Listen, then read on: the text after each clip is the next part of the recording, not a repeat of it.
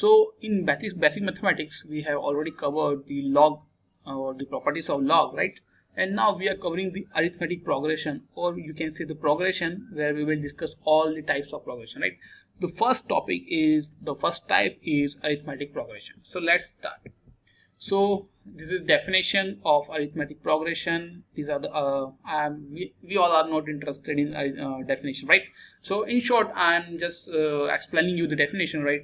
If the difference between any pair of numbers is same or a constant in every pair, that is the common difference, then it is a series of AP, or you can say it's an arithmetic progression series. So you can see the definitions here, definition 1, 2, and let's move on. Now, what are the notations in arithmetic progression? So these are the three notations that we used, like the common difference that is represented by D, and the nth term that is n, and the sum of nth term is represented by Sn, right? Now, how we find the common difference? The common difference is if like A2 minus A1, A3 minus A2.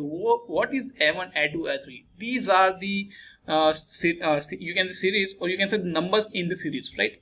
This is A1 is the first term, A2 is the second term, A3, and similarly An is the nth term in an AP.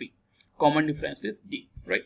So if the D is same for all, like A2 minus A1, or you can say A3 minus A2, or you can say An minus 1, if this the difference between all these pairs is same, then you can say it's an arithmetic progression series.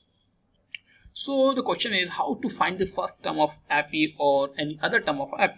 So first term AP can be also written in terms of common differences, like हम AP को इस type से भी लिख सकते हैं A plus D, A plus 2D. In every term, if we will add D, then the next number will be generated, right?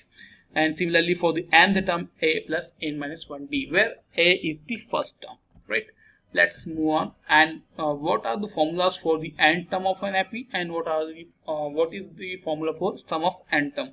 Firstly, we are looking at the nth term of an AP, and its formula is A plus n minus 1D. A, we already know it's a first term, right? An is the nth term, or the term that we want to find. Like if I want to find the third term of the AP, then n is 3 for me, right? And n is 3, right? And D, you already know the common difference is the first term. So let's move on quickly. This is the example, like to find the n term of an AP 1, 2, 3, 4, 5 up to n if the number of terms are 15. So the question already says we have 15 terms, so n is 15, and we have to find the nth term, that is the 15th term. So solution is here, n is 15, we have a series of AP. How? Because 2 minus 1 is 1, 3 minus 2 is also 1, so it's all same for, it's same for all, so it's an AP, right? And already the question says it's an AP. So by the formula we know n is equals to A plus n minus 1D. It's a formula we already know. So first term is here 1, so A is 1, and common difference we already find out 2 minus 1, right? So it's 1. So therefore the 15th term will be 1 plus 15 minus 1 into D, that is 1. So overall 1 plus 14 equals to 15. So this was the simple question on AP. Let's move on. So now question comes is how to find the sum of n terms of an AP. So there is a formula like n by 2, 2a plus n minus 1 into D, as you can see here. This is the formula for finding the sum of n terms. You know already what is n, and you also know what is A in the first term, and D is the common difference. So let's an example. You have to find, or you have to find the addition of these all numbers in an AP series, right? So the first term is A, and the common difference you can find by 2 minus 1 or 3 minus 2, it's 1. And the 15 numbers, so you can say the n or nth term is 15. So how to find the sum of n terms? You have already a formula, n by 2, 2a plus n minus 1 into D.